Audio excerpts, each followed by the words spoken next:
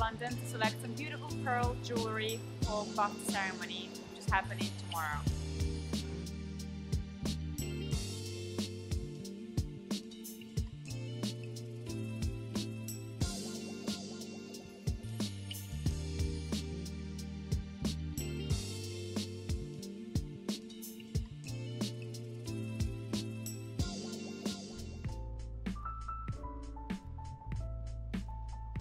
You're an official sponsor. Congratulations. Thank It's you amazing. very much indeed. Thank you. Why do you think BAFTA is a good fit for your brand?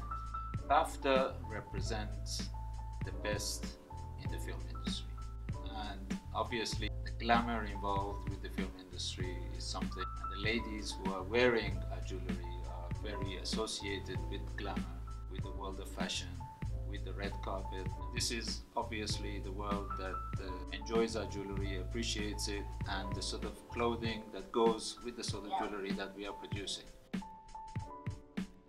We are suckers for colors which don't exist. So we always buy the colors that nobody else wants. Like what?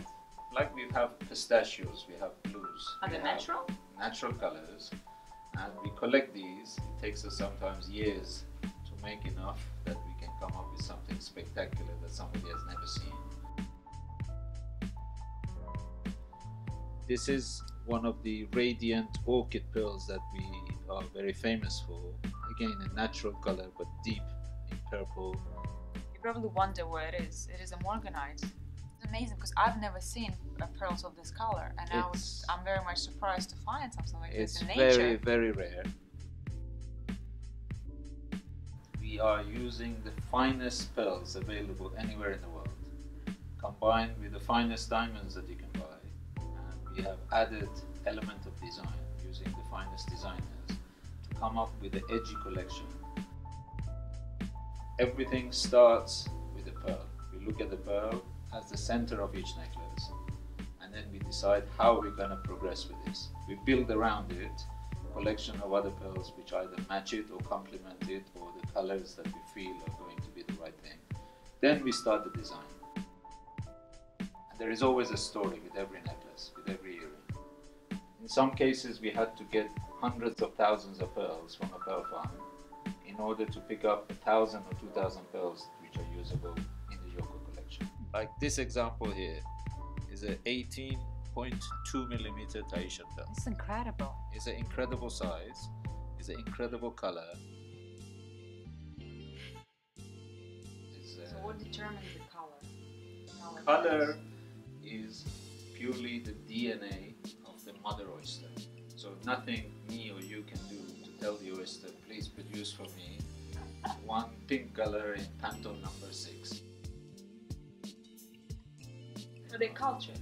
They are cultured, but what is culturing? You just start the process. The rest is nature. We don't have anything to do with it. It goes back into the ocean, stays there between 2 to 3 years usually, and the color comes out, whatever color nature decided.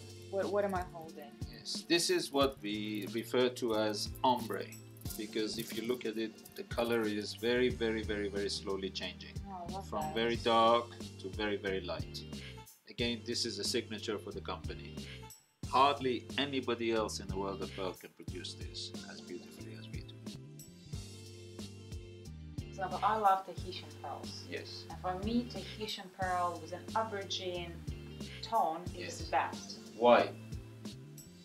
Because I love the way it looks. I think pearls is so personal. This is it. This is exactly, I think you put your finger on it. It's so personal. I have in my lifetime been involved with dressing a lot of beautiful ladies, a lot of royalty, and everybody has their own taste.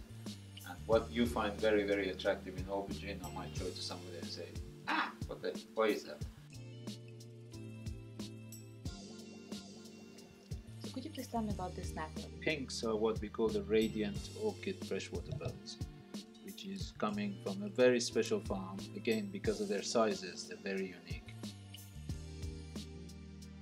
The Baroque pearls are as valuable as perfect round. Absolutely, absolutely. With everything to do with pearls, the rarity is not the roundness. Of course, round is rare, but also uniqueness comes with this sort of things. And I love how pearls are mixed with rose gold and diamonds. That's very right. elegant.